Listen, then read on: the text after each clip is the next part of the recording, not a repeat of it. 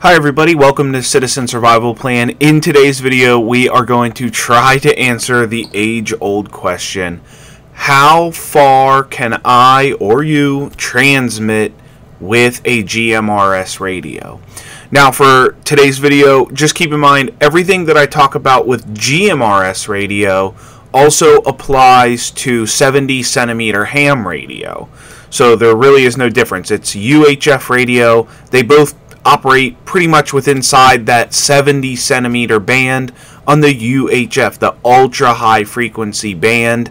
So let's get into it. There are three ways of transmitting on GMRS that drastically affect your range. One is handheld to handheld communications. Second is using a GMRS base station versus handheld radio, because base stations have more power to get your signal further. The third is utilizing GMRS repeaters to boost your signal even further. First, let's just talk about handhelds. So handhelds, either ham or GMRS. Well, with GMRS, they're 5 watts and they're maxed out at 5 watts. And ham radios, you can get them up to 10, maybe 12 watts. So if two people have a handheld radio, you will typically see these will transmit 3 to 5 miles maximum. If you're in the woods, you're going to see 1 or 2 miles because of all the trees. It's going to block the signal. Now, with everything radio, there is always an exception to everything that I say. And if you have a handheld that is 5 or 10 watts and you are standing on top of a mountain overlooking a very, very large area, if you can see it, you can transmit there. So something even 80 miles away on the top of a mountain and you can see that far, you will most likely hit anything you can see.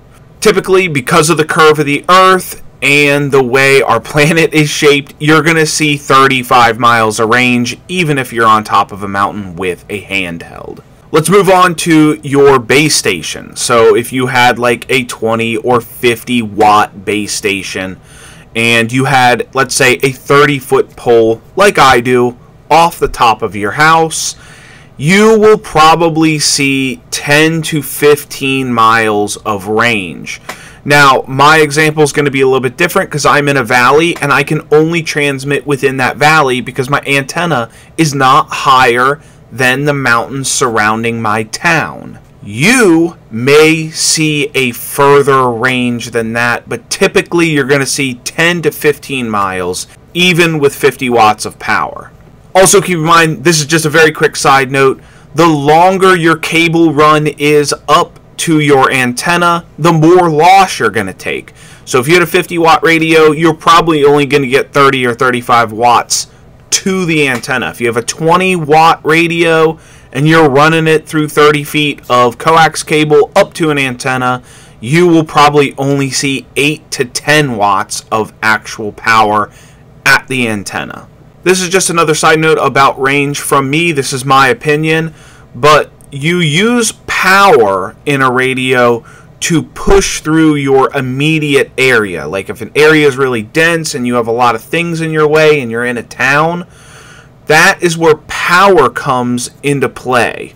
Now that we've talked about range using GMRS handhelds and base stations, let's talk about how you use GMRS repeaters to boost your signal. But first, what is a radio repeater? Repeaters are exclusive to GMRS radio and ham radio. They simply are a radio operating on 2 different frequencies, typically higher in elevation than you are, and your radio will transmit to it on 1 frequency. The repeater will take that in and it will spit it out over a larger area, therefore exponentially increasing the range of your radio. People want to know the actual range. I will say in the absolute best case scenario with GMRS or ham UHF radio, you will see yourself transmit up to 140-ish miles. Your handheld, if it's transmitting to a very, very good, powerful, and tall repeater up in a mountain or something, you can go about 50 miles to the repeater. Let me explain that, because people are like, how did you go from 5 or 6 miles to 50 miles? Well, because the repeater's in the air, your signal is not running into and getting absorbed by anything in the way. It is going straight up, hitting that repeater, and then that repeater can broadcast it out.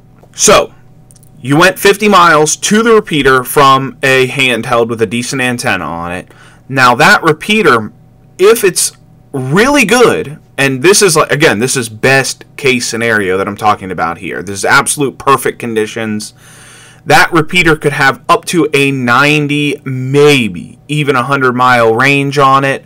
So if you went 50 and you hit the repeater, and the repeater goes another 90, and you have somebody sitting on the outside edge of the transmitting radius of that repeater, I mean, you can get 130, 140 miles from handheld to handheld with a repeater in the center of that transmission.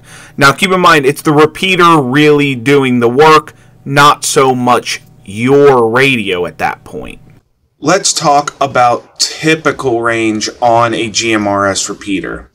I would say it's anywhere between 20 and 30 miles of range. Now, one thing you need to account for is when you're on mygmrs.com or looking at repeater coverage on Repeater Book or wherever you are that is listing where that repeater can cover, I regularly will transmit to repeaters that are 15 or even 20 miles outside of the coverage map or where the repeater owner says that that repeater will cover. I'm using a base station radio with an antenna 30 feet in the air. I think a lot of times the repeater maps are showing what you can hit with a handheld, and that's where it's kind of complicated because you can put the map up describing the coverage, but your setup can make a lot of difference. Thanks for watching. I hope you got something out of this video, and we'll see you in the next one.